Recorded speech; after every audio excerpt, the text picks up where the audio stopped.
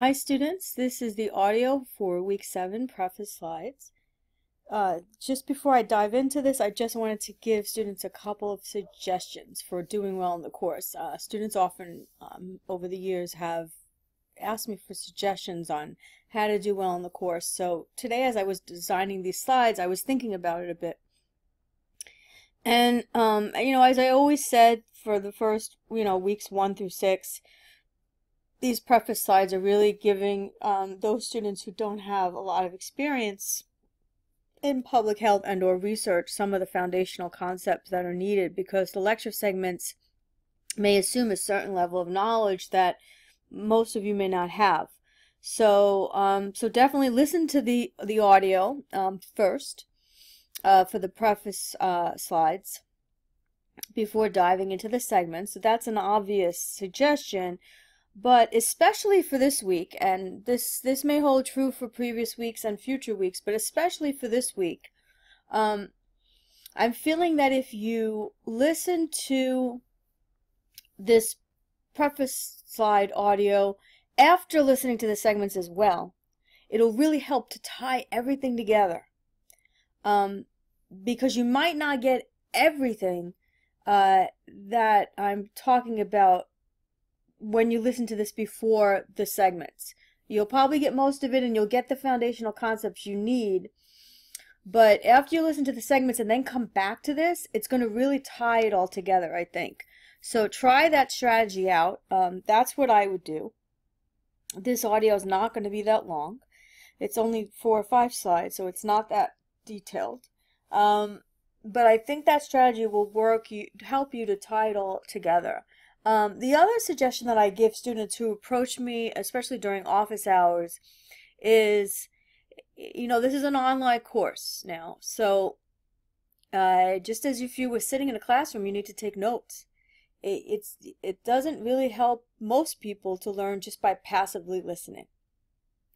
I always took a lot of notes whenever I was sitting in a class, and I know I do the same when there's a video.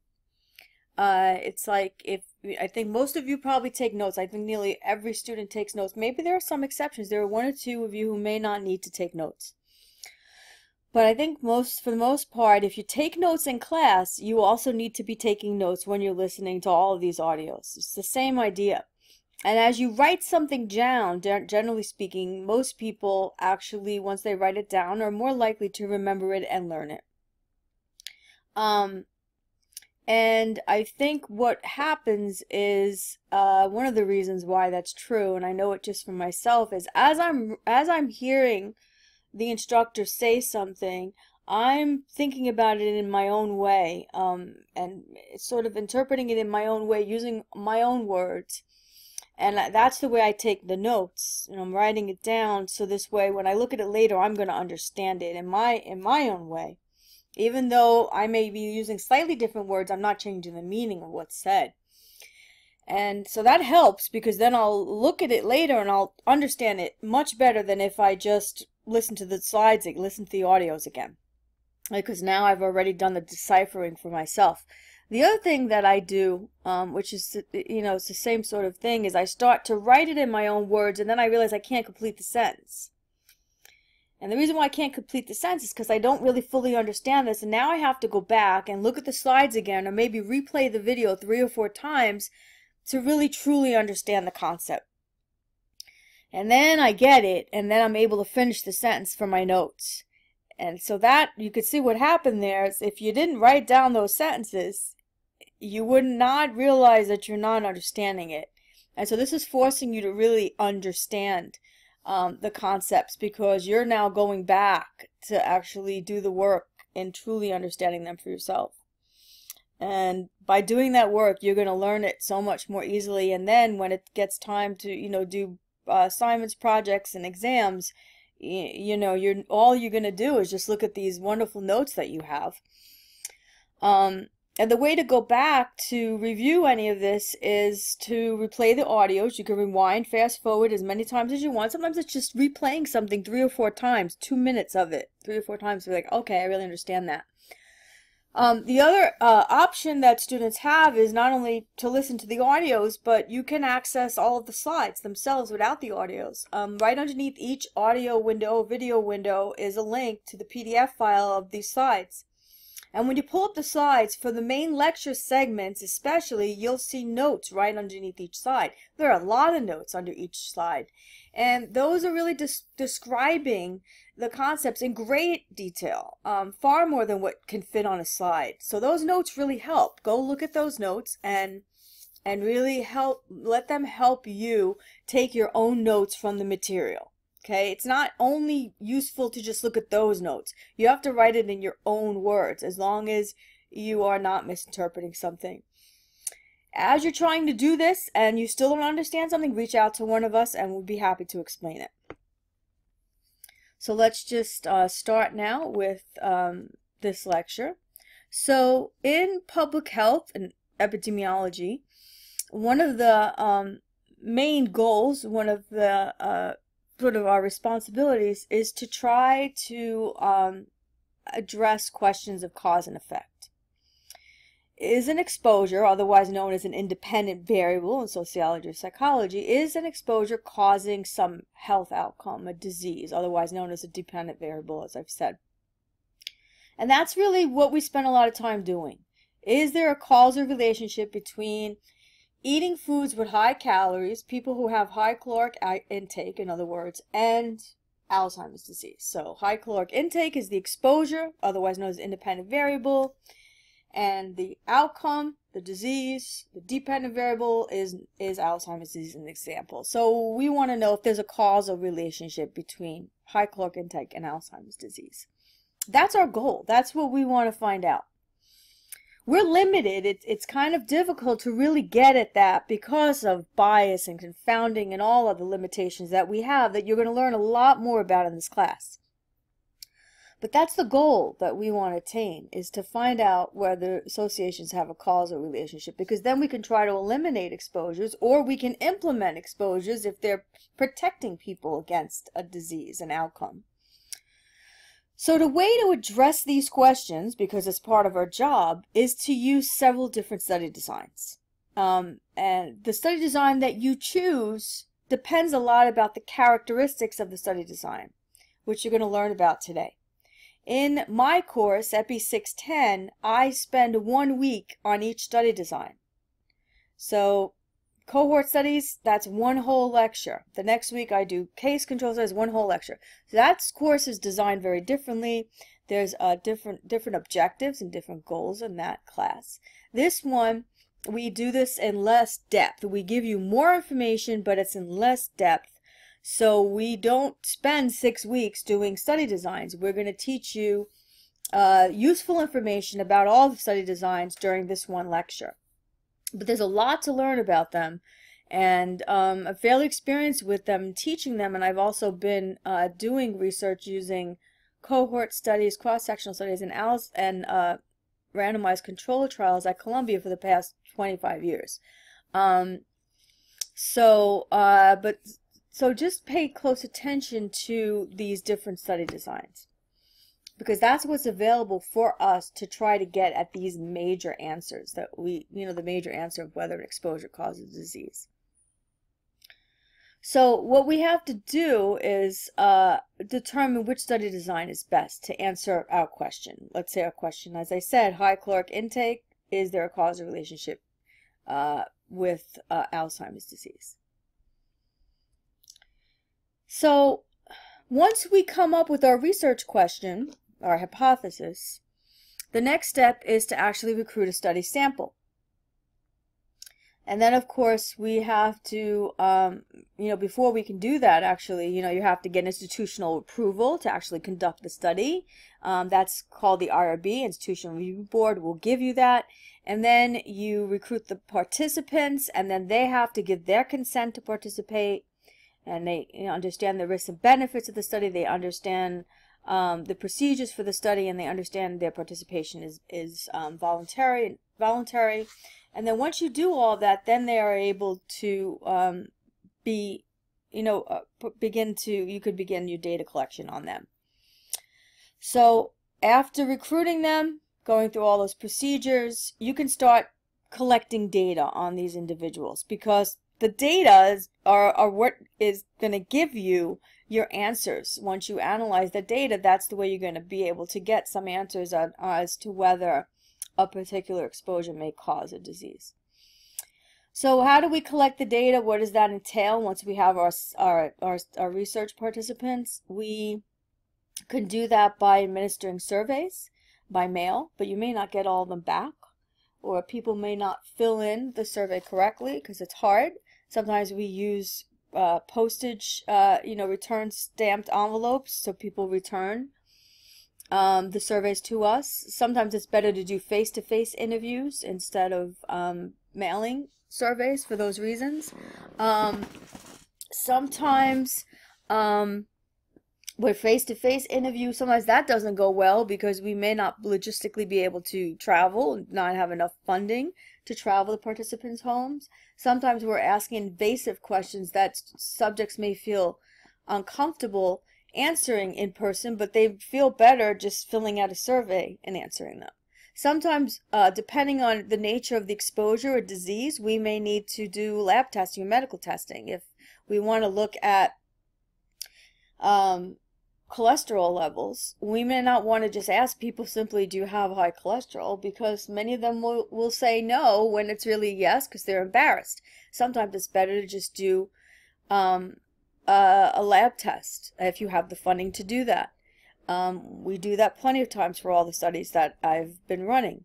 So, it depends really on how much money you have, how much time you have, and what exposure you're studying, what health outcome you're studying. But these are some of the instruments or methods that we can use to actually collect data on our study participants. How the investigation is conducted by the researcher really depends on the chosen study design. These study designs that you're going to learn today have different defining characteristics. Some of them are similar to each other, but there are defining differences, key differences between each of them. So really hone in on that. There are strengths and weaknesses of each of them. Some of them similar, some of them different. And knowing that as a public health specialist or as an epidemiologist, knowing those key defining features of the study designs, the strengths and weaknesses, helps us decide which study design is best used to answer our question, depending on the nature of the exposure and disease, depending on how much money we have, depending on what logistical restrictions we have. All of these things will help us make that decision about what study design is used. But you typically, you have to choose one to use. So with all this said, my suggestion for this week is to pay close attention to the defining characteristics of each study design and their strengths and weaknesses. Okay? Very important, because that's how we make these decisions about which one to use. Also think about, since I started off this slide talking about cause and effect, which is the ideal, that's what we want to get to. We want to determine if high caloric intake causes Alzheimer's disease. Difficult to do. We might only be able to say they're associated, but the ideal is to get cause and effect. And so why is this the case? What are the barriers? What gets in the way to getting that internally valid result? What gets in the way of getting an unbiased result, an unbiased assessment of whether high caloric intake truly causes Alzheimer's disease? So start to think about that, because that's really what we're going to focus on this week. We're going to learn about the study designs, learn how to make decisions about which one is appropriate, as I've described, and then we're going to also talk about why it's really hard to talk about cause and effect. In nearly every study design, it's really difficult to talk about cause and effect. One of the study designs makes it a little bit easier, but still not 100% possible to do. Even in that study design, I'm talking about clinical trials. So that's my suggestion. That's where you should focus on, what you should focus on here. So let's look at the types of study designs first. these are classified in three major sort of categories. The first study design type that we have is called an observational studies. Okay? That's a classification of a study design. The study design themselves, examples of observational studies are case report, case series, cross-sectional studies, cohort studies, case control studies, ecologic studies. These are listed, what's listed here are the observational study designs, and they fall under the category of observational studies. They're called observational because the researcher does not have control over the assignment and manipulation of the exposure. The researcher does not have any control. What does that mean exactly? Right? When it's observational, all you're doing as a researcher is able to observe. So what does that mean? And when you do any of these study designs, all you're doing is able to simply ask people, are you exposed, yes or no? You can do medical testing on them too, but those, the testings aren't 100% right to determine a level of exposure. You are not assigning them the exposure. You're not giving them a bottle of medication and saying, take whatever's in here once per day. Here's a 24-hour hotline if you have any questions. And then, and then following up with them. You don't have control over the exposure, and most times the exposure occurred before you even got to them. So you can think about what the possible barriers would be. If you use if you use observational studies, think about what the problem is. The fact that you don't have control over the assignment of exposure means that, again, in any of these study designs, people aren't going to tell you the truth about whether or not they're exposed. One, because perhaps they don't remember. It's possible. If you ask people about their diets, it's notorious for having recall bias. People don't remember what they ate yesterday, much less 2 weeks ago. Sometimes people are embarrassed by an exposure, such as whether or not they've smoked, whether or not they eat a lot of calories. You can think of a lot of exposures where people would intentionally lie because they're embarrassed. So because of this, you're not assessing exposure classification properly. And that gives you a biased result right there. And that limits you right away from really talking about true causation. So observational studies of cause and effect, because they're cause and effect, they can be really difficult to conduct an observational study that provides an unbiased estimate of the effect of exposure on outcome, particularly for chronic diseases. So we typically describe these studies as showing associations instead, as I mentioned. And this is a very, very important, and that's why I highlighted it in blue. Because of the reasons that I've stated, even though you want to say that these are cause and effect studies, because that's the ultimate goal, we're really limited here because the researcher doesn't have control over assignment and manipulation of exposure, especially particularly for chronic diseases. So we're really limited when we use observational studies. Now, I've been running and, directing these studies for many, many years. They're very useful because often they can lead the way to other observational studies. And if you find consistency across many observational studies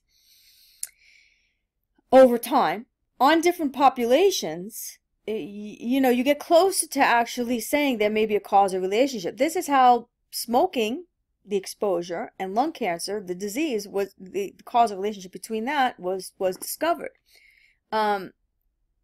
Through case control studies and through cohort studies. If you look back in the literature, you'll see cohort studies and case control studies were done to actually finally get at identifying a causal relationship between smoking and lung cancer. That's one association that's now a causal relationship. It has been deemed a causal relationship simply because numerous observational studies were done over time that showed consistent results without even needing to do clinical trials, and on different populations. So you can't rule out observational studies, but you have to be aware that there are a lot of barriers. And one of them is because you can easily misclassify. And because you're not you don't have control over the assignment and manipulation of the exposure. So this is where experimental studies come in, and I have quite a bit of experience with doing randomized controlled trials. I also have experience with doing a cohort study that actually led to a clinical trial because of a result, a very strong result that we had in the cohort study led us to actually write a grant, submit a grant to NIA, National Institute on Aging, many years ago to actually look to see if estrogen, postmenopausal estrogen use delays the onset of Alzheimer's disease. So that cohort study result that we found led us to submitting a very successful grant to NIA, a multi-million-dollar grant that let us explore that association, premenopausal estrogen use on Alzheimer's disease. The reason for that is because, again, with the observational study result, although it was very positive and it looked like estrogen use may delay, maybe protecting people against getting Alzheimer's disease, we can't say for sure that that's a true relationship without doing an experimental study. So, we have the money to do that, and it was appropriate to do that. And so that was our next step. So that's really how these things go. Here, with experimental studies, researcher has control of the assignment and manipulation of the exposure. So in our trial, we assigned women, postmenopausal women, to take either estrogen or placebo. Placebo is a non-medicated pill, to see if those on estrogen were more likely to have less memory problems than those people who were assigned to the placebo. And we're giving out the estrogen to people. We're giving out the placebo to people. We're randomly assigning them. So now we know who's taking what. And we're giving them instructions and sitting with them for an hour going through, take this number of pills for this many days, and everything's under our control, quote unquote, and I'll explain the quotes, but you guys probably know already. And so, I have control over the exposure, the duration, and the amount, all of that, the dosage and the duration. But people will often go home with the bottle and do whatever they want. So you just have to know that. So you have control over the exposure, but not 100%. But there are ways to fix that, and I won't go into it now. But there are ways to sort of offset some of those issues. But even clinical trials are not perfect for that reason. But clinical trials, because the researcher has control of the assignment and manipulation more so than observational studies, they're more likely to provide an unbiased estimate. They're more likely to fight off some of those barriers at getting at the effect of an exposure on an outcome.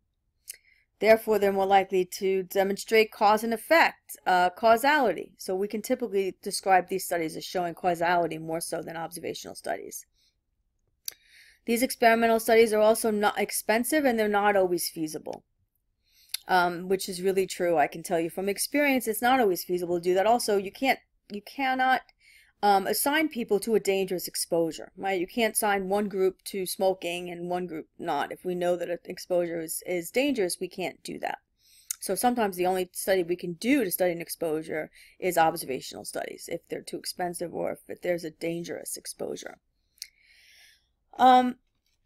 What has been uncommon but growingly more common are quasi-experimental studies.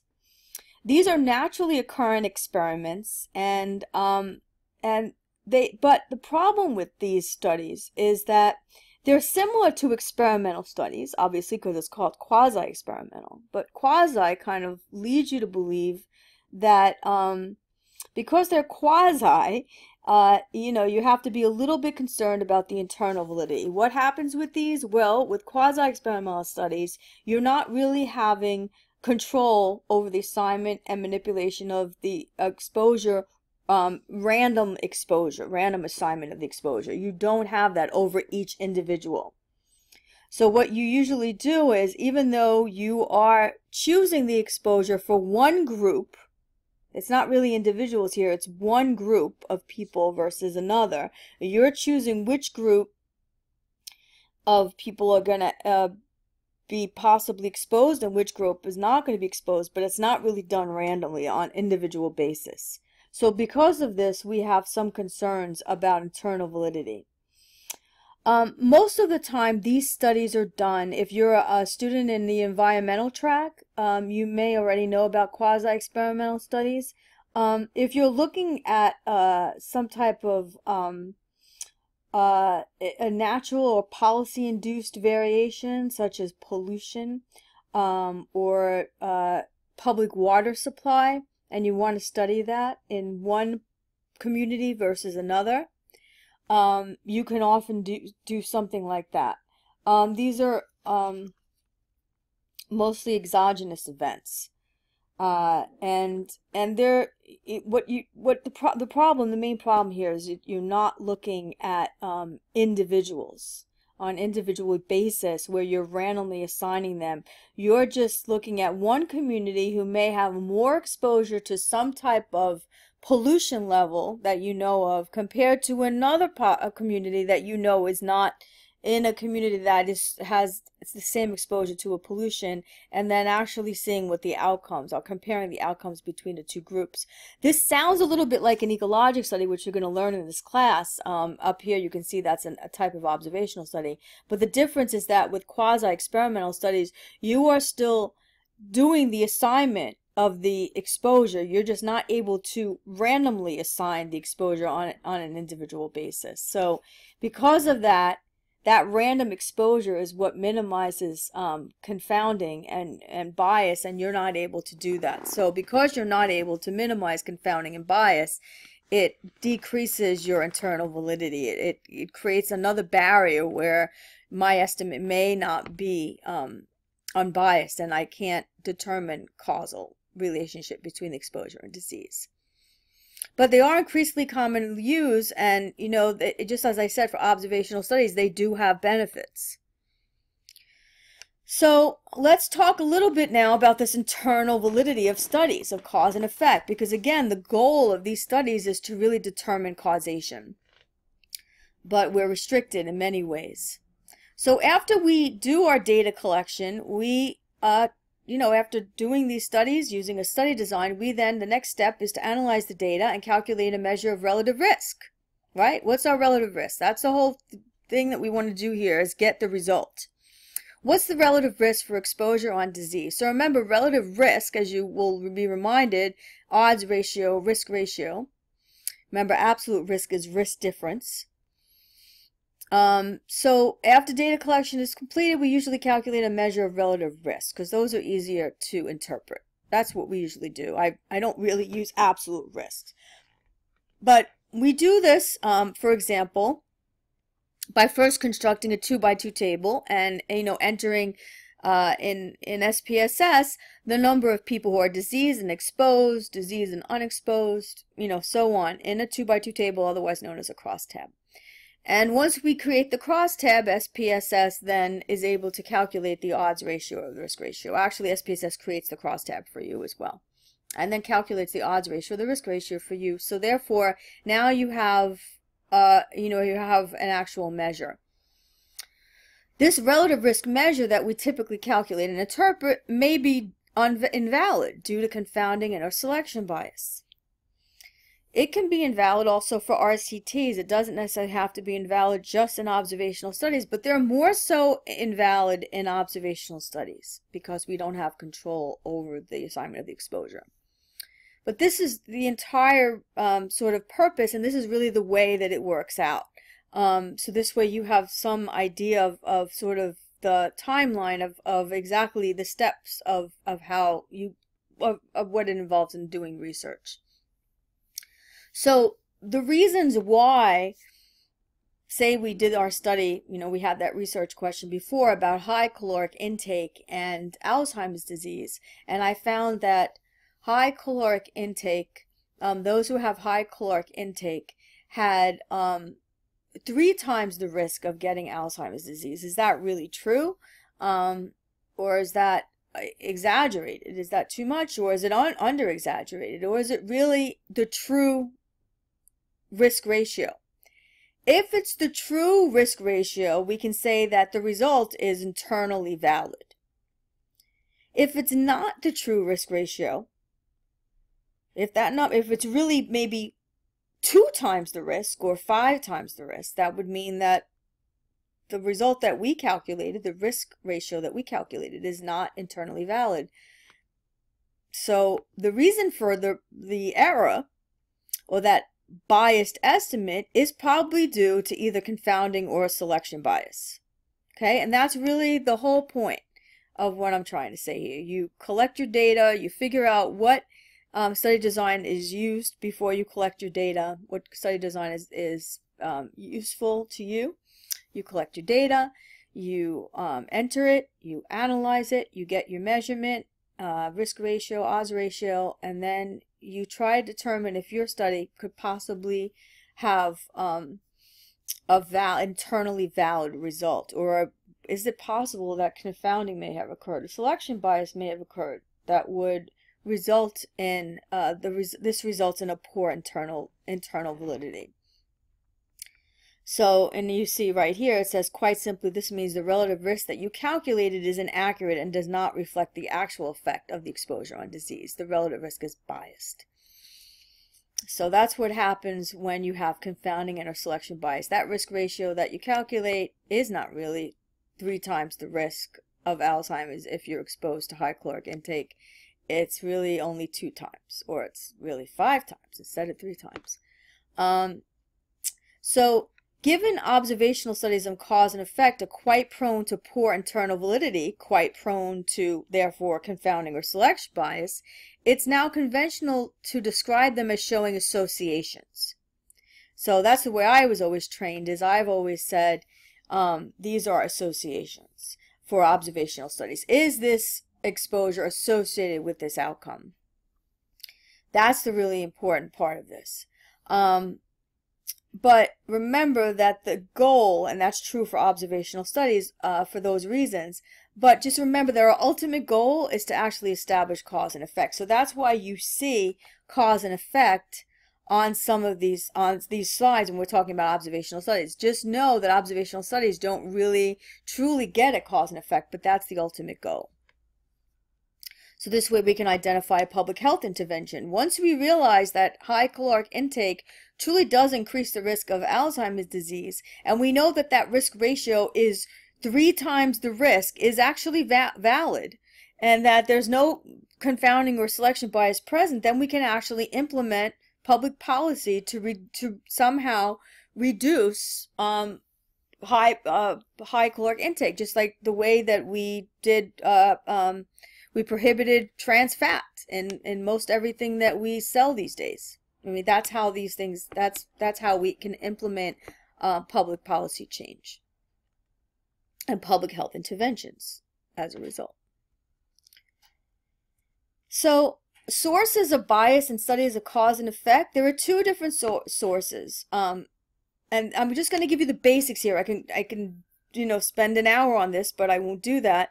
Confounders can be thought of as nuisance factors because they get in the way of obtaining the true effect of the exposure on disease. They bias the observed estimate of the exposure on disease. So when we talked on the previous slide about saying that the risk of high caloric intake on Alzheimer's disease was 2 times, 2 times the risk, and we're saying that possibly that was wrong, that maybe it was just 1 time the risk, or 1.2 or 3 times the risk.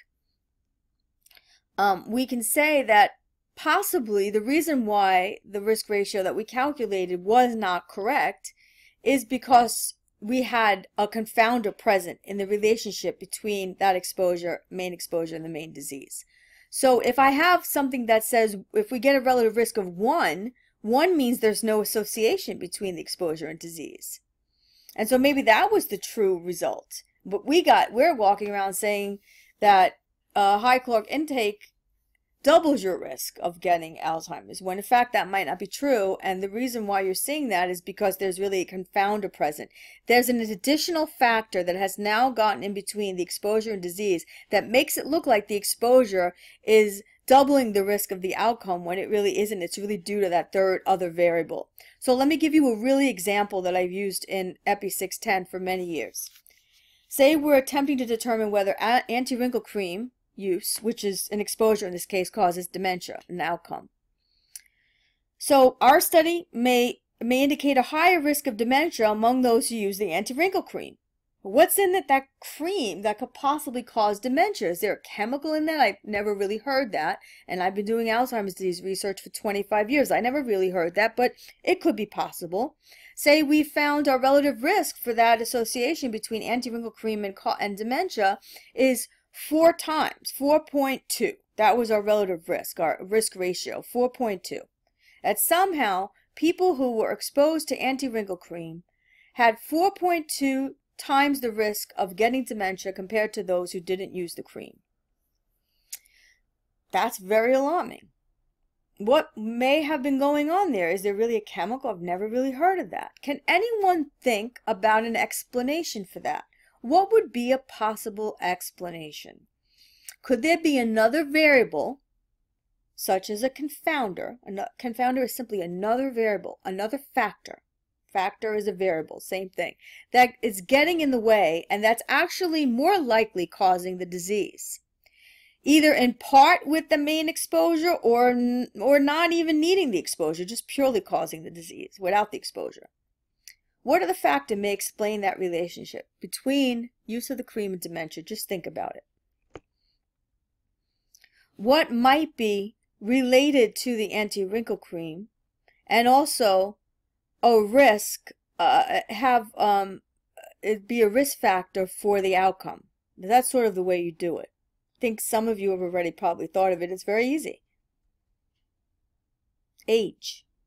Age is could be thought of as a nuisance variable, another factor that can get in the way of looking at the association between anti-wrinkle cream and dementia. Because people who use anti-wrinkle cream also tend to be older in most cases. And people who are older also have a higher risk of dementia. So really, the result that we found in terms of dementia in those who use the anti-wrinkle cream is really age as the exposure and dementia. So age is really causing the dementia. Or really, it's sort of, I wouldn't even say it like that, but age is a predictor for dementia rather than the cream. Anti-wrinkle cream is not causing the dementia. There were no chemicals in that, but it's because older people use the cream. Though it made it look like use of the cream results in a higher risk of dementia. So age here is a third variable that got in the way between anti-wrinkle cream use and dementia.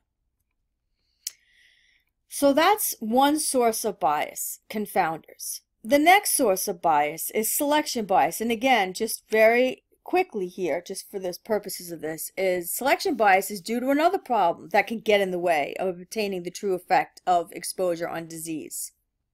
Okay, there's something else that can get in the way of getting that real true relative risk. It typically occurs because the selection of the exposed and unexposed people, the way that you selected your study participants who were exposed and unexposed, is somehow related to actually the outcome of interest. So for example, in a factory there might appear to be no effect whatsoever on cockroach infestations on asthma. Say the exposure is cockroach infestations. And say the outcome is asthma. We know that there's association between that. I think it's been proven. It's a causal relationship between that. But say in a particular factory, we did this study, and it looked like there was really no association between cockroach infestations and asthma. But as I've said, it's known that there is a relationship. We know that it's true because cockroach saliva and feces trigger asthma. But why might we not get the true risk ratio? Why might we get a risk ratio of 1 for that, which shows no association with cockroach infestation and asthma? Why might we get 1 for the relative risk? It might be due because people whose asthma is triggered by cockroach saliva and feces got sick in that working environment, in that factory, and had already left that job because they were ill. They've already taken steps to avoid the irritating exposure of the cockroaches. So they left the factory job. But meanwhile, you did a study on those people in the factory, and the ones that actually had the asthma were all gone. So you couldn't, your result looks like there was no one with asthma. And it made it look like there's no association when there truly was. But those people who had the disease were all gone. That's an example of selection bias. Why? Because it's the people in your study. It's maybe you didn't select them at that moment, but who remained in the study. The way that you're selecting the people or those who remain in the study is, if that's biased in some way, that's called selection bias. And for example, in epidemiology, what happened here is that the healthy people remained in the study and the ill people left. And so this is an example of selection bias, more specifically, the healthy worker effect, which is a form of selection bias. Healthy worker effect makes sense because we're only looking at the healthy people in the study, because those who really had the asthma have left.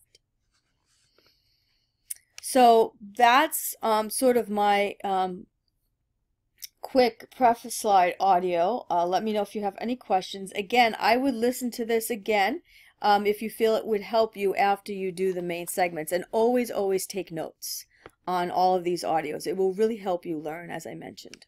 Hope this helps, and hope everyone takes care of themselves this week.